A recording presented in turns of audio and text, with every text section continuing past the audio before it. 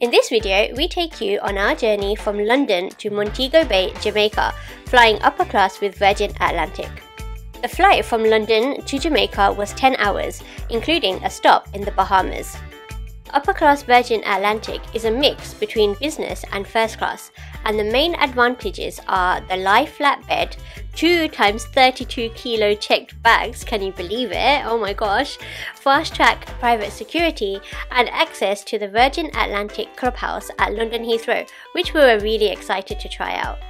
We booked this holiday 6 months in advance, and it was the first time flying upper class, so as you can imagine, our excitement levels were off the charts. We got to Terminal 3 at Heathrow 4 hours before our flight time, which is when bag drop opens. We wanted to make sure we get the most of the Virgin Clubhouse lounge at the airport. We'd heard great things about it, so we wanted to maximise our time there. There is a separate terminal entrance for upper class passengers, but the shuttle bus from the car park doesn't go there, and an Uber was costing around £30 to drop us off, so we just decided to go into the main Terminal 3 entrance. We followed the signs and found the designated upper class bag drop area.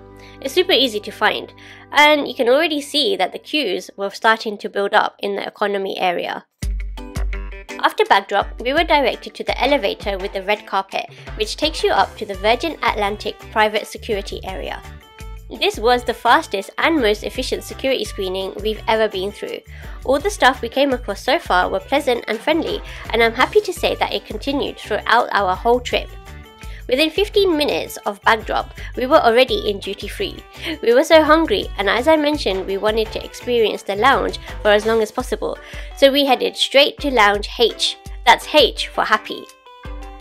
There are lots of clear directions to the lounges, and all the lounges are signposted, so it's super easy to find.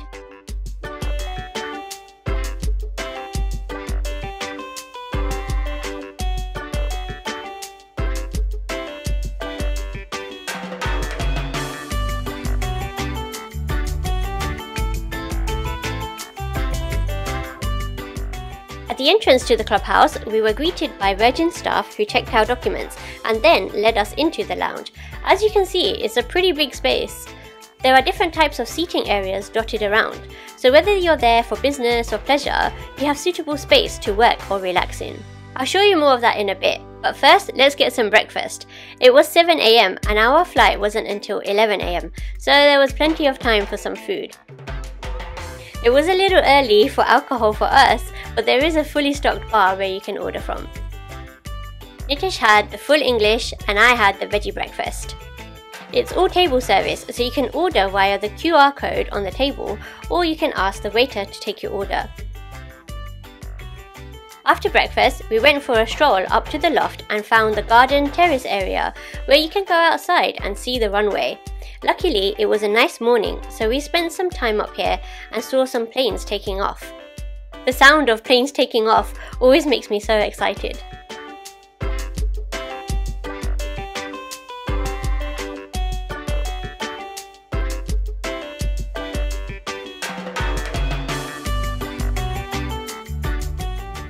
We then headed back into the lounge, and here you can see the loft area, which has some casual seats to chill on.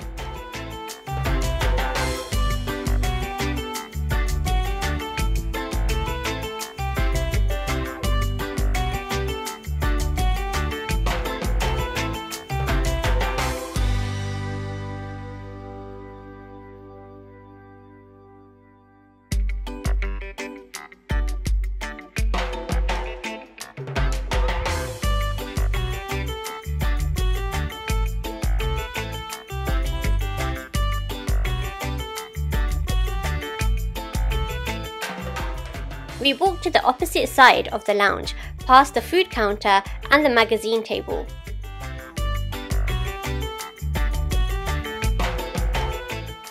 The bathrooms are just straight ahead on the right past the departure screens.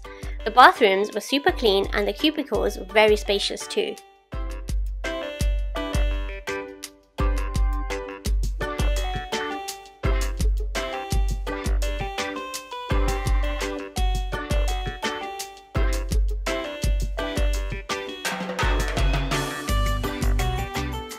On the other end of the lounge, we found this super cute egg chair and the retreat area. The retreat area is a quiet space where you can relax, charge your electronics, and even have a snooze. We spent most of our time in these pods.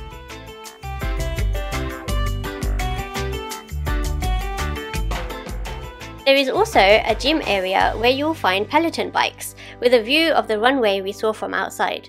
It's a nice view, but I'm not sure I'd want to do a spin class before a flight. We were so happy we got to enjoy the clubhouse for a good few hours. If, on your return journey, you fly upper class on an overnight flight, you can use the Revivals Lounge, which has shower facilities and a breakfast menu. Unfortunately, although our return flight was overnight, the flight was delayed and the lounge is only open until 12:30 PM, so we didn't get to experience that lounge this time. There's always next time though! When it was time, we headed to gate 24, but on the way there we were told the gate number had changed and we had to walk 20 minutes in the other direction. We didn't mind though, as it was a way of getting some steps in before the long flight.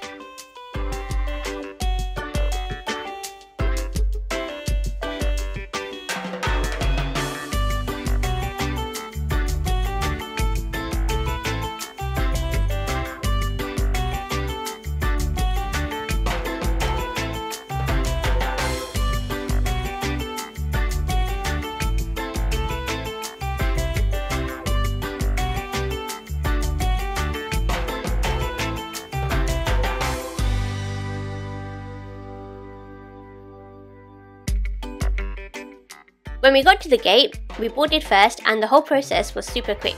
We were greeted by the lovely cabin crew with smiles. You can see the bar area here where you can get snacks and drinks at any time during the flight. We turned left into the aircraft, which was lit up in purple mood lighting, and proceeded towards our seats. We sat in seats 3A and 4A. On the return journey, we sat in 8K and 9K, which is on the opposite side. The seats in upper class are configured in a herringbone shape, which means they're facing away from the window. At first, this seems strange, but it's actually really comfortable. You get lots of privacy as the seats in front of you are facing the other way. The size of the seats is subjective depending on the individual. I had ample space to sit, lie down and sit up on the bed. If I wanted to turn around and look out of the window, I could. Nitesh says that he found the seat comfortable even though he didn't have quite as much space as I did. In terms of the seat, you can have it upright in the chair position, in reclining position and also as a flatbed to sleep on. For the latter, you have to get out of the seat and ask the cabin crew to make the bed for you. They put on the sheets and duvet for you too. We both agree that being able to lie down during this long haul flight was really relaxing and made a big difference to how we felt after the flight. One thing I really love about the upper class arrangement is you can sit opposite each other and have a drink and chat whilst in the air. It almost felt like we were in a coffee shop rather than 30-something thousand feet in the air.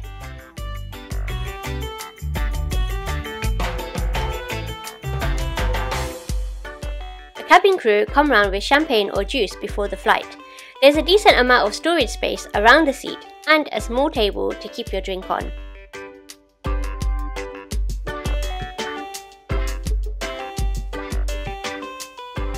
The touchscreen comes out if you want to watch TV lying down or sitting up. The Vera entertainment system is good.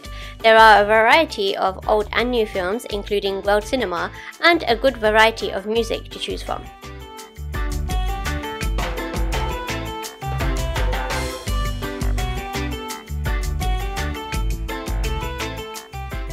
The handset comes out, but I didn't really use that during the flight.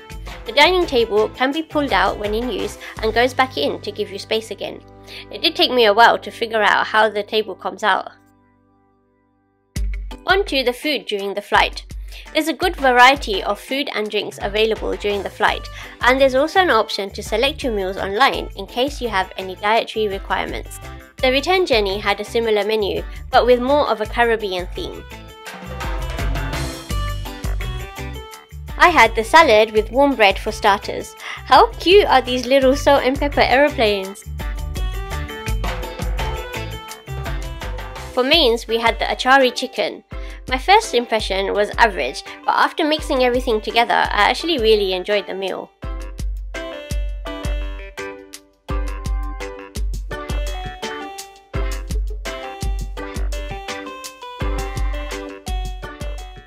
For dessert, I had the chocolate and Earl Grey delish. I didn't care for the sauce, but the chocolate was delicious.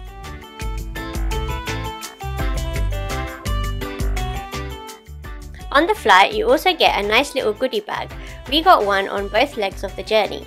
It contains an eye mask, socks, lip balm, a toothbrush and toothpaste, and during the overnight flight, you also get a set of pajamas, which we both changed into before we headed off to sleep. Flying upper class was such a great experience, and by far the best flight we've ever been on. After the flight, passport control took around 20 minutes in Montego Bay, but we waited nearly an hour at baggage claim as there was some issue with the carousel. Eventually, we made it onto our transfer bus and on to enjoy the rest of our holiday. On the return journey, we wanted to check out the shared Club MoBay airport lounge that upper class passengers get access to. It's shared with other airlines, and you can also purchase access to the lounge if you wanted. Bag drop was super speedy in Montego Bay, as was the fast track security. Soon we found ourselves in duty free, where we bought some souvenirs and walked around for a bit. We then headed to Club MoBay.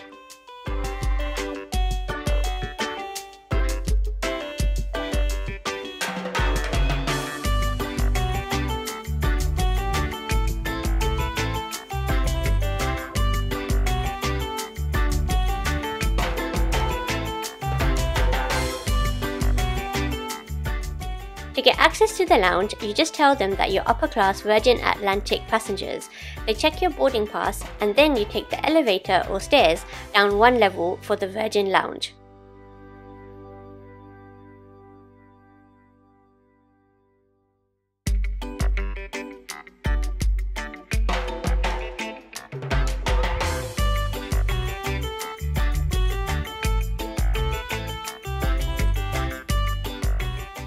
To be honest, we were a bit underwhelmed with the lounge here, especially after our experience at Heathrow.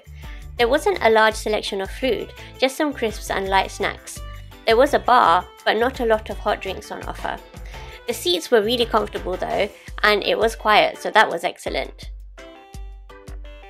We hope you enjoyed this video, and if you'd like to know where we stayed and what we think of Jamaica, stay tuned for the next video. Thank you so much for watching, and we'll see you in the next one.